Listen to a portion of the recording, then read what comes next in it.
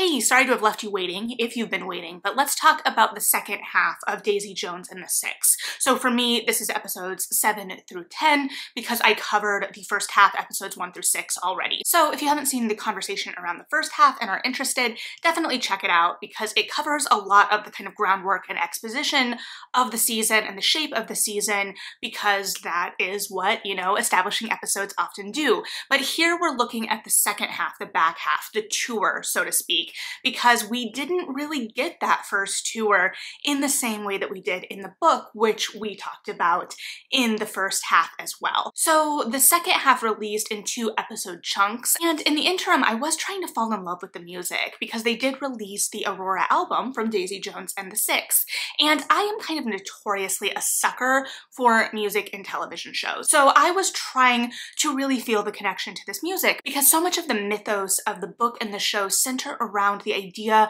of the emotion in this music and how the music transcends. And while in that first half we really got the intimacy of the creative process, even if I don't think it went as far as it could have, we were supposed to feel the emotional charge of these songs.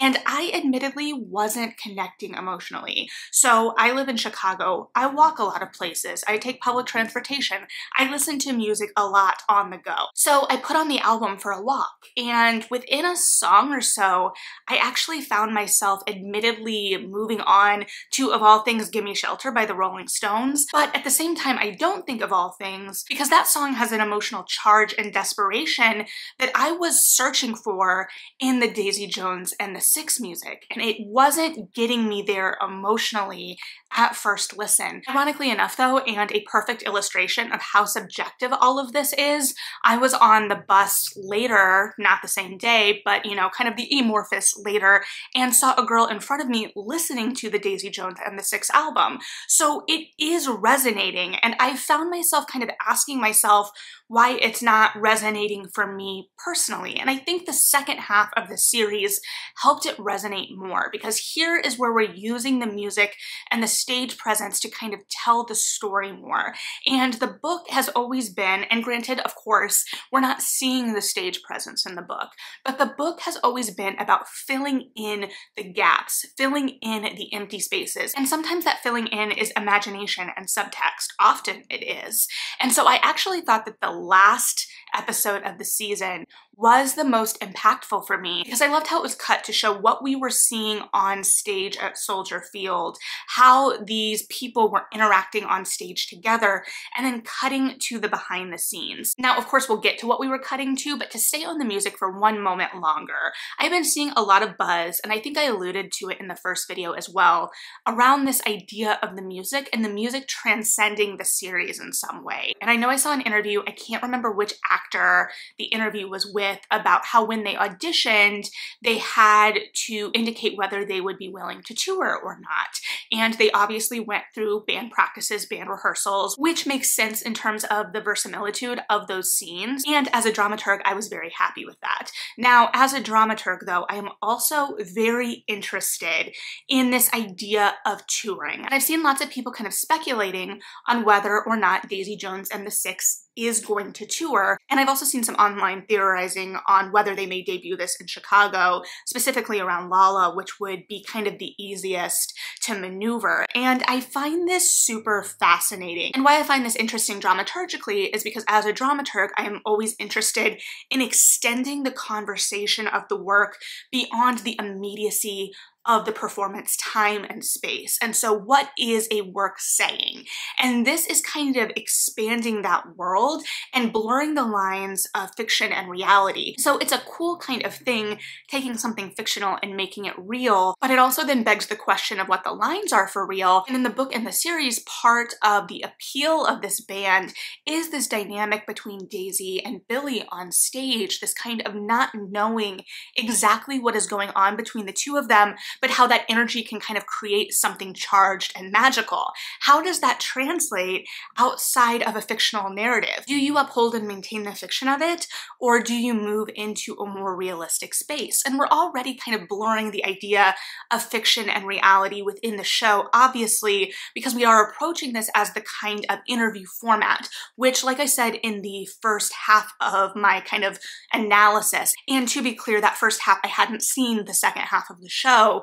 I was so glad that they kept this format, because I think that that is what makes the book so interesting. But I also think it is one of the challenges of the translation to the screen, because in the book you have all of this that is being said, but it's also about the subtext of what isn't being said, reading between the lines, seeing how different people's kind of recollections and perceptions either gel or don't, or the kind of dramatic irony of knowing something from one person's point of view and not from another. And here in the series, as I've said before, out of narrative necessity, we kind of have to pick a central truth and portray that. And so we have to kind of centralize the story in some way. And I think a little bit that centralization is not quite clear. We're not really sure what the center of this story is. Before we dive into the second half too deep, I do want to say, in terms of the interview style, the music, kind of going back to that dramaturgical inkling that I'm kind of viewing a lot of this through, I would be fascinated to see this adapted for the stage, because I think that I have said before, I love a memory play, and I think that this is perfectly primed to be a memory play. We have the interview kind of style and impetus, and of course that would be a challenge, and we'd have to play with that, and knowing when the twist, if we keep the twist, comes in, and how to portray that on stage. But I think that there would be something so interesting and so powerful in seeing these actors move in and out of the memory, kind of have to grapple with the memory in their present selves and embody that. It would also be less of a suspension of disbelief on the audience's part in terms of the age difference of the actors, if it's the same actor embodying that character throughout. And I just think the immediacy of the space and the more condensed storytelling would serve the piece and amplify the emotions and the resonance. Because I think spreading it out, I've talked about pacing in relation to Shadow and Bone, and I think we had similar kind of challenges here, and that the pacing was just a little lopsided, or the fact that the storytelling wasn't as centralized as maybe it could have been helped the pacing feel a little off, or caused the pacing to feel a little off. Because we spent a lot of lead up in the first half of the series, and it felt like a lot of that kind of fell by the wayside in the second half. And I think one of my critiques of the first half of the season, this kind of restraint we were seeing, that kind of unwillingness or inability to go to that full emotional messiness, came to fruition here, because instead of things feeling like they exploded, it was kind of an implosion, like a slow internal collapse. And I think that there is something interesting there, especially when you have this kind of band living the high life, living large, everything being sparkly on the outside, and we see that sparkle. And I love getting to see that sparkle, because we talk so much about these characters finding their voice, particularly Daisy and Simone, and this search for a voice and claiming the power of that voice, but we hadn't really gotten to see it because we were so focused on Billy and Daisy, and to a large extent, we still are. And so this relationship kind of overpowers everything, even as we are planting these seeds of this idea of these two being broken halves. And later we get that moment from Daisy where she says she doesn't want to be broken. But we also have that moment, I believe, from Nikki, where it's talking about them being a mirror. And so kind of facing the worst bits of yourself. However, we're not really seeing the worst bits. Now, does this mean that it wasn't emotionally impactful? Absolutely not. I thought the last episode really hit a lot of that emotion, especially seeing Billy break down on stage, Daisy break down on stage, those moments where they connected, those moments of connection between Daisy and Karen especially were incredibly powerful for me. But there was still this holding back, I felt, from the season. And I do wonder if part of it, I've read some articles, and I haven't read full articles to be completely clear, but I've read some buzz around where season 2 may go and whether to expect a season season 2. And I think we are in this really interesting narrative moment because we have this opportunity to tell stories like this on a grander scale. Because whether or not the season felt a little spread thin over 10 episodes, or it didn't feel like it fully developed to fit those 10 episodes completely, it still needed that room, I would argue, more than like a movie. Now, I know that I argued also that we could develop this for the stage, but there's a different level of immediacy and a different kind of storytelling there. And we will unarguably be getting a different story if we tell it on the stage in a movie versus on the screen. So we have this space to kind of explore these characters. Now, do I feel like we fully explored them?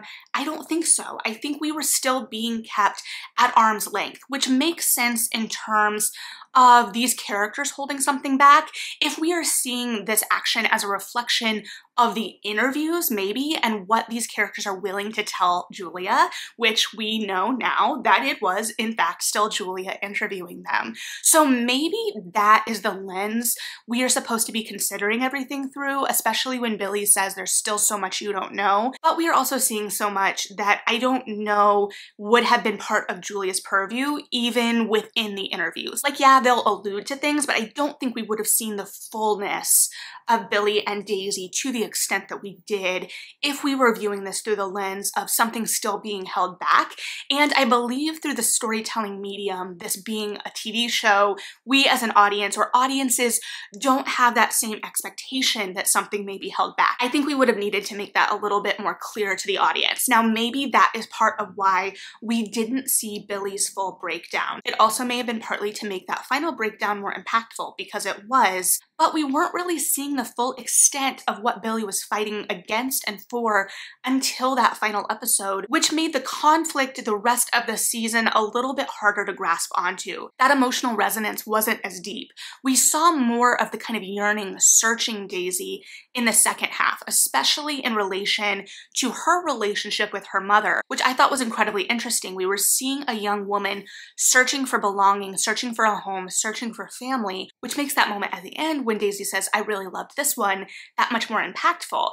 But we didn't see that as much in the first half of the season. We didn't see her finding that camaraderie in the same way because we were so focused on her and Billy, and the Billy-Daisy dynamic was admittedly a little hard for me to grasp onto here. And I mentioned before that infidelity plotlines are pretty hard for me, but I went into this knowing that this was an emotional infidelity plotline. However, the kind of connection between Billy and Daisy didn't feel as firm to me here as I wanted it to. And again, part of that resonance, especially in the book, is you're bringing the baggage of all of these other mythos to the table. There are these stories that are told that live in the silences and the spaces.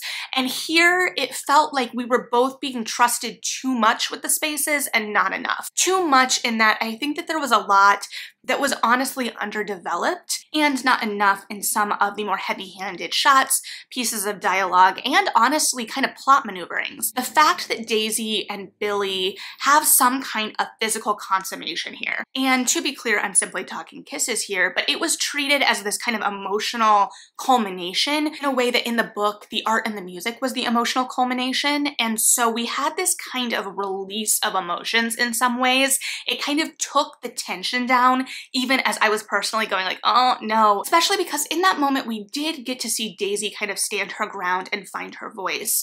But the kind of maneuvering of Camilla, especially in the second half of the season, was really disappointing for me, I'm not gonna lie, especially because it felt like the first half of the season was doing so much legwork to give her a voice and complicate her. And I did like that it leaned in a little bit to that complication of we've both messed up. I don't like necessarily that her kind of indiscretion with Eddie ended up being used as this moment between Billy and Eddie. I get it, but it felt like something that was just hers, and she doesn't have much that's just hers. And it was also notable because in the second half of the season, we lose her interviews. So we lose her perspective into this situation. And to my first watch recollection, we really don't see the other characters talking about her either. And sometimes, honestly, those interviews felt a little bit more monologue-y than interview for me here, which give or take. But we lost that perspective from Camilla. And in the book, we see her as a fighter. She's fighting for her marriage. She's fighting for the life that she has always wanted. Whether we agree with that or not isn't the point. And there is this steely compassion.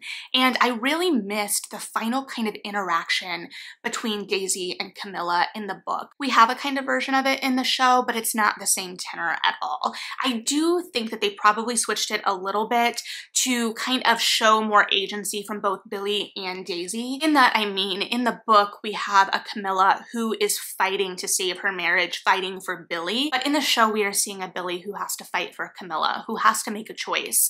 And in that choice and in that maneuvering, I think it is supposed to give more agency to our characters, but it also takes Camilla's agency away, and it turns her into the muse that Daisy never wants to be. She becomes this kind of idyllic representation, especially with the end of the season, and kind of sticking to the book in Camilla getting sick and kind of giving her blessing to Billy seeking out Daisy, which I believe, and again, I haven't read an article about a season 2, if it happens, would be the kind of focus of a season 2, a kind of reunion tour of sorts, which I think that there is strength in knowing when a story is over. And we are in this place where so many stories don't get the space to tell the story as they want to tell it, which is impacting the art in things like Shadow and Bone. But here, I think we had the space to tell a complete story, and then we have the opportunity for that story to kind of transcend in this idea of the band existing beyond the fiction of the show. So there is a lot of really interesting exploration there, but I don't know that a season 2 is really necessary, especially as we've tied a neat little bow on a lot of these characters' lives. But I just really hate that this neat little bow includes killing off Camilla, because we have a show where we know Billy and Daisy aren't good for each other. We know they bring out the kind of raw wound in the other, and maybe I have less patience for it because I'm less likely to romanticize a showmance. I don't know, but there is something very intimate in the creative process. That's undeniable. But for me personally, I don't know that that intimacy fully translated, and instead in the second half for me, it really felt like it shifted focus onto Daisy more specifically, and I think that that is where we lost a lot of this other storytelling, particularly with Camilla, but we also lost other pieces of the story, particularly with Graham and Karen, because we did see Billy's breakdown here and it was emotionally impactful, but we had a moment with him and Eddie, the kind of fallout with Eddie, and I do like what they did with Eddie's character here. I think in this case, the restraint kind of worked because we had this building to this kind of final moment, and in theory, either of those characters, Billy or Eddie, could have been right in that moment. It's just that kind of clashing of artistic perspectives and this idea of this slow growing resentment and this idea that Billy is not seeing what is around him. So as selfish as Daisy is called explicitly in the show, Billy's selfishness is really only called out to my recollection in the kind of abstract and kind of showing him as a mirror for Daisy. But he is even more selfish in some ways, and him trying to cling to this idea of being a good man and having this perfect life and what that means pushes this selfishness in some ways, and that falls by the wayside a little bit. And one of the ways that that falls by the wayside and could have been integrated more into the season, I think, is the relationship between Billy and Graham. And even Billy says it in the last episode where sometimes he forgets their brothers. And I think the series forgets their brothers a little bit. And in the book, there's this kind of reckoning where Graham is always there for Billy when Billy is breaking down, and Billy isn't there for Graham. And the show doesn't even really give Billy the opportunity to be there for Graham. They never have this kind of brotherly heart-to-heart and this face-off. And I think, honestly, the show chickens out a lot in terms of Graham, because his relationship with Karen, the plot hits the beats technically here. We have a pregnancy scare and we have an abortion. Quick bit interlude, because I realized I didn't really say everything I wanted to say about Karen specifically within the season and her storyline involving her pregnancy, because I think that there was something incredibly powerful in keeping that storyline in. To be fair, I don't think that we can remove it, but I also don't think that we can overlook these storylines, especially in a post-Roe world. We have a character here who is unapologetic in her choice and her desires and knows she doesn't want a child, and she takes care of that without questioning herself. And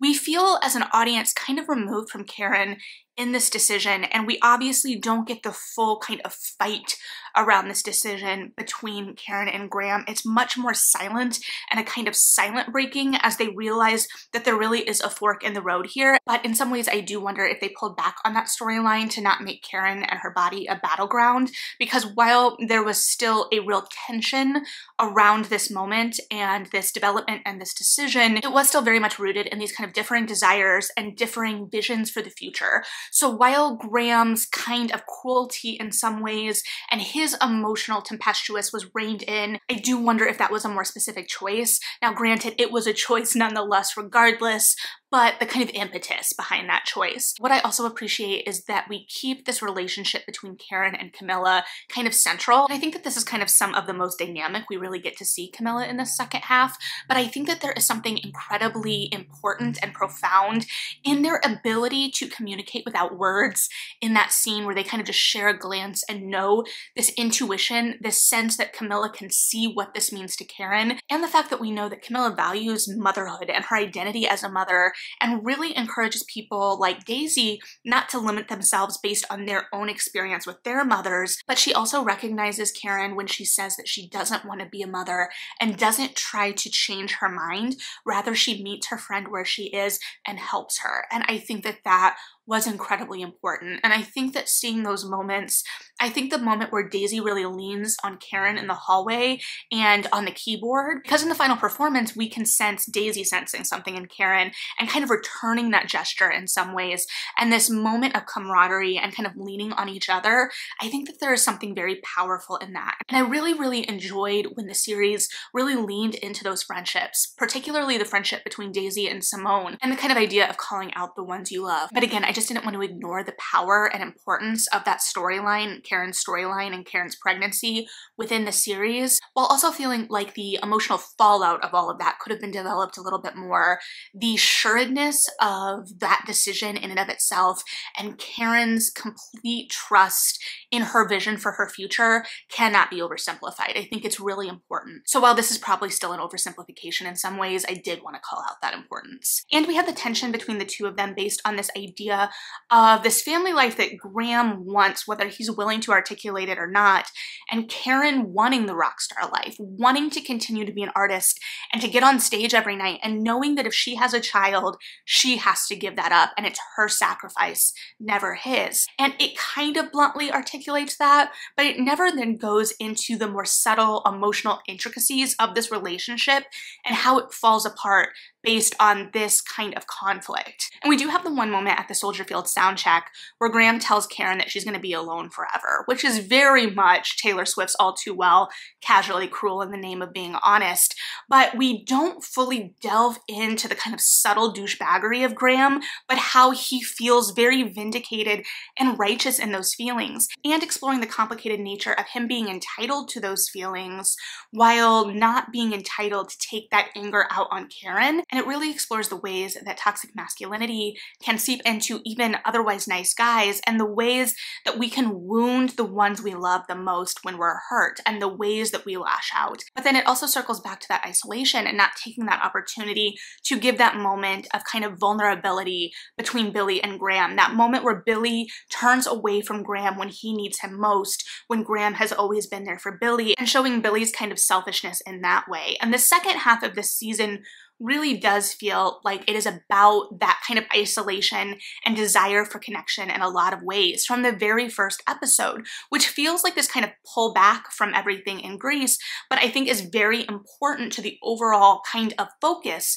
of this second half. I was very, very excited to see Simone get a lot more in episode 7. I was excited to see it explore her relationship with Bernie, and I think it presented a really important contrast on the idea of love, especially in the second half, where we see at first Daisy fleeing kind of all of this emotional responsibility, all of this emotional baggage, but getting immediately entangled with someone else. How she's kind of a codependent personality type in a lot of ways, and seeing her latch on to Nicky. And Nicky in the series was interesting because he was less emotionally volatile. He was a little bit more insidious, and in some ways I actually think that that really worked. I think that moment of him fleeing Daisy when she is in the shower was incredibly impactful. This idea that you are throwing everything at this relationship, this idea that Daisy hides herself in these relationships in a lot of ways and how she is losing herself. And then you have to ask the question, is she also throwing herself at Billy and losing herself in this idea of Billy? So it's really about all of these characters finding themselves and their voice in some ways at the end of the day. And it's about breaking them to build them back up, though we don't really see the building, and we don't fully see a full breaking either, in the sense that there are still moments where we really pull our punch. The relationship between Karen and Graham, Teddy surviving, and what that does to the dynamic. I think it was this idea that it would like kill the momentum potentially, or break the characters a little too soon. But like I said, we don't really see the build back up. We see the after. We see down the line. We see the 90s version of all of these characters, but especially kind of circling back to taking Camilla's voice away in some ways. Like, yes, we give her her voice in terms of telling Billy to find Daisy. And I think where her voice is most impactful is in giving a message to Daisy, because in some way in those final moments, we are seeing Camilla give Daisy the message that she gave her in the hotel room in the book. And this idea that someone believes in Daisy and is rooting for her regardless of all of the rest. And the idea that that hotel room scene is kind of removed from the rest of reality. But instead in the show, we have a Billy who's straight up telling Daisy he's not going to leave his wife for her. We have these conversations where they admit they want to be in a relationship together in some way, but what that means never feels defined. And I don't think it's defined for Billy and Daisy, to be completely fair, but it feels too obvious. It feels like we are not exploring the nuance and the subtlety. And because of that, I don't think a lot of the nuance and the subtlety is fully resonating in other parts of the show. And I think a lot of that traces back to the show not being completely clear on its focus. And we see the focus kind of shift, I believe, in the second half, but what are we ultimately driving toward? And I understand changes from the book, especially in terms of kind of forwarding and centering some other central idea. And there are definitely things that have to be changed just from the nature of the storytelling. But what is the ultimate story we're trying to tell here? I do like that in the second half we get to see a little bit more of the scope of their success, especially those shots in Soldier Field, being able to see the Field Museum in the background. I do love a good Soldier Field shot. I saw the Stones there with my dad a couple of years ago, was very pleased to hear the end of the series end on Shine a Light, because the rest of the season I'd been like, where are the Stones in this show about rock music? But being able to kind of see that and get a sense of Soldier Field at that time when I was getting, or I wasn't getting, Katie got tickets for Taylor Swift for us. Amidst that whole fiasco, my mom was telling me about the fiasco of trying to get Bruce Springsteen tickets for Soldier Field. So there is this definite sense of scale and scope to the place. Again, like I said before, I think a lot of the nuance of the season lives on that stage, seeing how these characters are interacting with each other, performing with each other. I think seeing little hints and pieces of the tour up to then gives us a sense of how this performance may be different.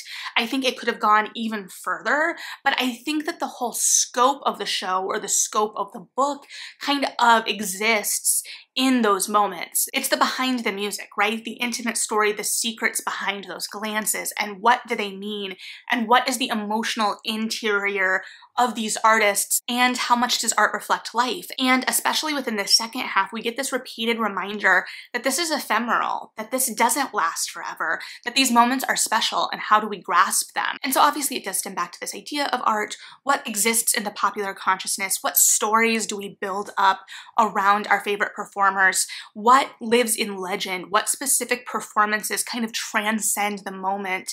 And then also we get this glimpse in these interviews in the future about like the moment where Graham talks about hearing them on the classic rock station, the fact that these moments fade. So what lives, what transcends, and what fades into the next generation? And then at the end of the show and in the book, we have the reveal that it's Julia doing these interviews. So then you have to look at it through a lens of, okay, what story is Julia seeking out? What story is being told to Julia versus would be told to someone else? And I am tempted to kind of go back and rewatch the interview pieces and see what people are saying to Julia. And granted, I was paying attention to that on some level because I knew it was probably going to be Julia, but in the show, we kind of play with that. We have that reveal, we have these moments of connection, but what is it about it being Julia that this story is being told to and by that impacts things? What story is she telling versus the story someone else would be telling? So again, the framing of that story may be part of the reason for some of that restraint,